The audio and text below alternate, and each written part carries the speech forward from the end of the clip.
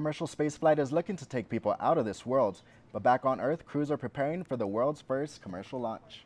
News 22's Rael recently went on tour of the Spaceport America's Virgin Galactic's gateway to space. Spaceport America's main tenant, Virgin Galactic, is getting closer and closer to a 2014 launch date. 8 seconds. But until then, the spaceport is keeping busy. They give tours, letting people check out the facilities. And we want to provide access to as many people as possible to make them inspired about what the future looks like for all of space activities.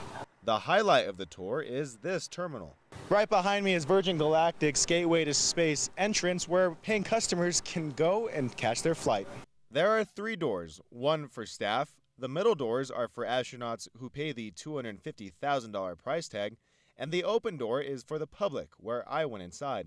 Now, it might not look like much right now, but once complete, it will be a state-of-the-art lounge.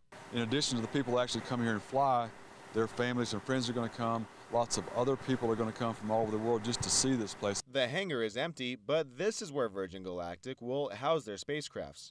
The spaceport also has its own safety crews with state-of-the-art emergency vehicles, and Spaceport America is looking ahead.